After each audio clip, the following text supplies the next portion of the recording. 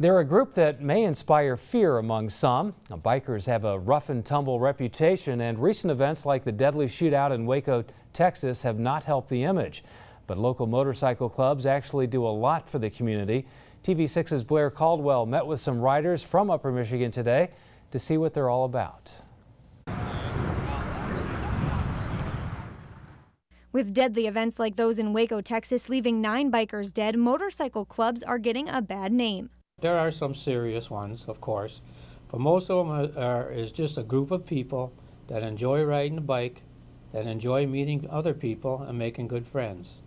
And that's basically what it's all about. There are several different motorcycle clubs in the Upper Peninsula bringing together bikers from different walks of life. Some include the Combat Vets Motorcycle Association, the Harley Owners Group, and the Jokers Motorcycle Club.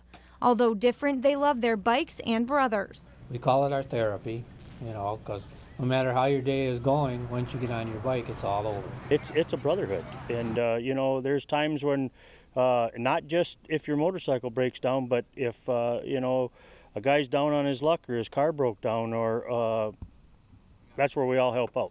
Delbert is one of 3 generations in the Jokers. They put about 10,000 miles on their bikes a year and meet weekly. If one of their members misbehaves or gives a bad name, they are reprimanded, and if it occurs again, it can be kicked out. You're always going to have people going to believe whatever they want to believe, you know, but get out and meet some guys, so don't be afraid, you know. In fact, several motorcycle clubs in the UP hold rides and raffles to benefit places in the community, like the Jacob Eddy Home for Veterans and Baycliff Health Camp. The Jokers, what we try to do is our main benefit is the Jacob Eddy Home for Veterans. If you can help somebody that needs the help, it's just a good feeling, you know. They hope the next time you see them, you'll take a minute to get to know the man behind the tattoos, beard, and the bike. Blair Caldwell, TV6 News, Iron Mountain.